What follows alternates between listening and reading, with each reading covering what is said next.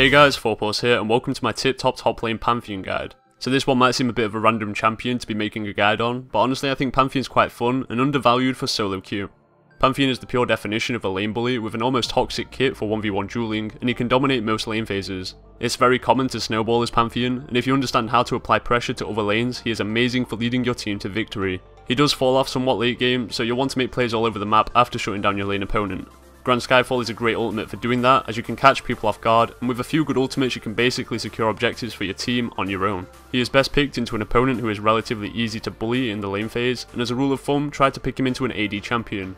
So let's get into his early game. Pantheon in the lane phase can simply throw spears to weaken his opponents until they become within burst range. Depending on the matchup, you might want to hold off on poking your opponent until you're level 4 or so that your spears chunk a little bit harder. Also, don't forget that your kill potential only becomes crazy upon ranking up Heartseeker Strike for the guaranteed crits on weak targets. Be cautious of being ganked, as Pantheon's kit excels at destroying a single opponent, so I'd advise for you to keep your lane warded up at all times. Other than that, bully your opponent, zone them away from the minions, and hard push your early advantage. You can shut down most matchups, and it can be incredibly frustrating to have to deal with a Pantheon. Upon reaching level 6 and entering the mid game, Pantheon starts to hit his peak. Here it is crucial that you look to land some devastating ultimates and begin to make picks around the map. If a lane overextends, they become a prime target for a Skyfall gank. Convert these successful ganks into objectives for your team to further snowball your advantage. Aim to grab towers, ward deep into the enemy jungle and pick up dragon kills. Keep up the pressure and don't forget to keep returning to your lane to quickly AoE down the creeps. In the rare game when no lane is gankable, or perhaps your team is already doing just fine, then look to group or simply split push. You might be surprised by this, but late game Pantheon isn't usually useless. Unless you've been shut down during the early game, Pantheon is still a threat and a good pick champion through to the end of the match. All that changes is that you have to be more careful in your approach, as you're now a prime target for CC and peeling. Try to let your team engage for you, and then jump into the fray when some cooldowns have been blown. Equally, you can opt to peel for your backline somewhat, but overall you want to be controlling the enemy backline. I'd advise for you to pick up at least one tanking item after you've built as much armor pen as possible, so that you don't get blown up in teamfights.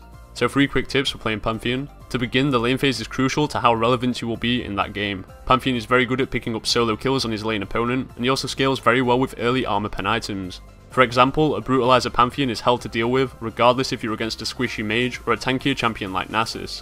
You don't have to overcommit to killing your opponent, as Pantheon is very good at last hitting due to the nature of his build where you're going to be picking up a lot of attack damage items. Alongside, you are basically guaranteed last hits on any minion under 15% health when you put a skill point into your Heartseeker ability. Pantheon is completely gated by mana, so he's one of the very few champions in League where buying a mana potion on almost every base can be very effective. I like to start with Crystalline Flask, 3 health potions and 1 mana potion in pretty much every matchup so that you can basically throw your spear off of cooldown. The sustain from Flask also helps you keep up with your opponent's sustain, as you're often going to be facing a cloth 5 star.